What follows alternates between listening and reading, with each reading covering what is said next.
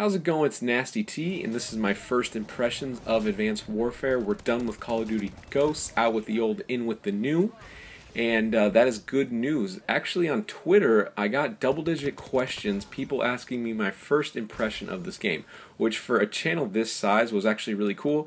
And the whole reason I started the channel, I know I've said it in previous videos, is I don't have a ton of friends that play Call of Duty, a ton of people that are interested in the game. So the reason I started the channel was to be able to have conversations with people about Call of Duty, a game I really like to play. So I've gotten a lot of feedback lately, and that's been huge. It's been really fun. So I decided to make this video, which is going to lead into a little bit of a video series, because I know a lot of people on YouTube, make videos, hey, this is my opening thoughts on the game, this is what I liked and didn't like, this has potential, which is great. I like those videos, but I feel like with a game this big, this different, let's face it, from any COD, from World at War to Black Ops to MW3, this is the biggest change of any Call of Duty in history because of the new movement system. There's so much customization with the kill streaks and the weapons, just everything is totally completely different.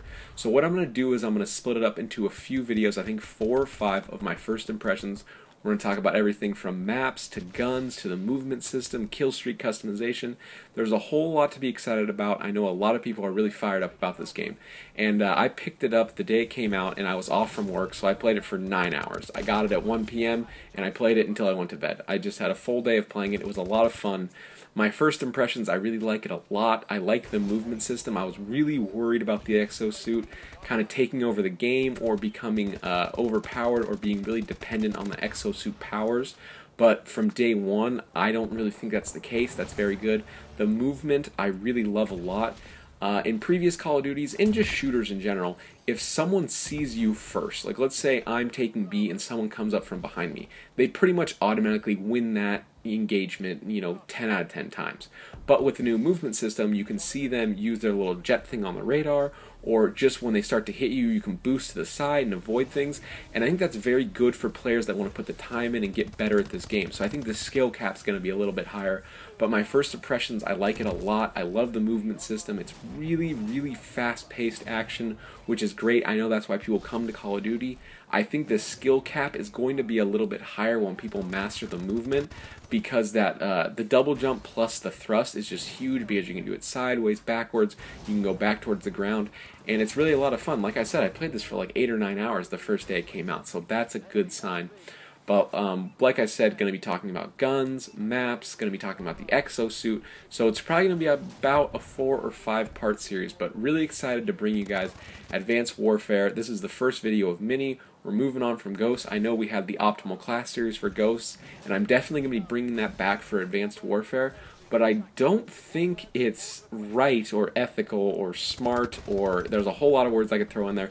I get really frustrated when people make YouTube videos that I don't think are based in fact or based in experience, because the whole thing with the optimal class is understanding weapons, understanding everything before you play the game, so you're prepared for every situation. So if I put out an optimal class on the gun I'm using right now and say, hey, it's good at this, I think it's good at that, just based off one game, that's just really not going to be the case. It's going to be me just taking shots in the dark.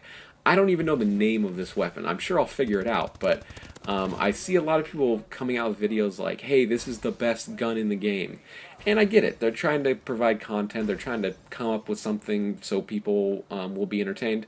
I get it, but to say that you already know what the best gun in the game is, or the best tactic, or the best anything, is just straight up a lie. So I'm not going to be doing best gun in the game video ever, and definitely not soon, but that's just kind of a preview. Wanted to let you know the Optimal Class series will be coming to this game, but probably like a month in. I'm going to be doing videos probably a couple of weeks for the first month or two, and then once I get a feel for all the weapons, get all the stats and everything, then I'll start making the Optimal Class videos, because I know people do like those.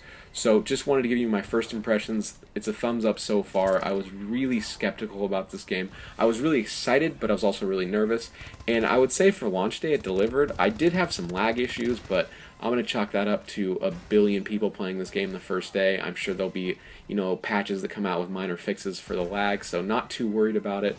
That is classic Call of Duty. In case you thought I was playing Titanfall for a second with all the movement, and that guy just hanging out in the corner with a shotgun. That's funny. That just brings me back to every Call of Duty game. So that's going to wrap it up for this video. I'm NastyT, and thanks for the view.